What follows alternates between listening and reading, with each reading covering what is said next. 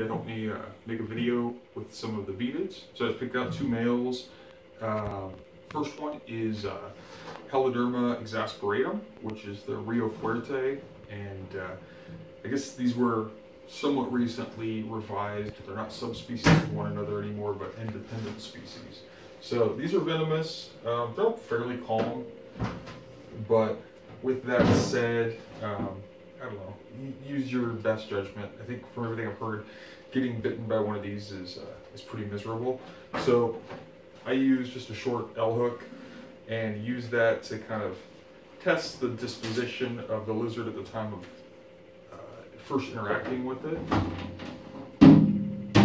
That's inside. So this is an adult male Rio Fuerte. If you want to zoom in on some of the color, you can. This is going to be about average adult size. So I would say maybe about 30 inches or a little more. They don't get quite as big as horridum from what I've been told. And overall pretty easy to work with. They're kind of derpy. They don't seem terribly smart or anything like that. Not monitorable smart at least. Which makes them pretty easygoing captives. I have noticed they don't really care too much for mice, which doesn't really matter all that much to me. But they do like rats, they do like chicks, eggs, that sort of thing.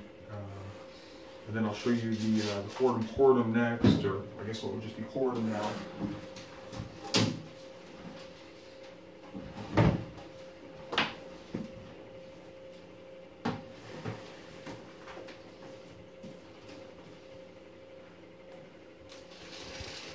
Alright, so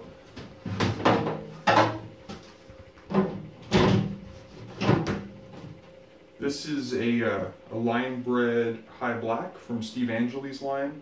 If you want, you can zoom in on it.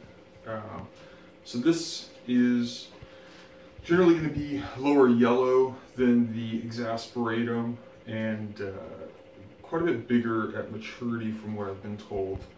And again, since this is the high black line, they've been selectively bred to have less yellow. A little bit stockier bodied than the exasperatum, it seems, but overall structurally fairly similar. Obviously the tail bands lack a lot of that kind of articulation between the bands, and the bands are much more narrow. Overall, they're awesome lizards, and again, super easy to work with, super easy to keep, and really interesting. So don't get bitten, but enjoy them. Thanks, guys.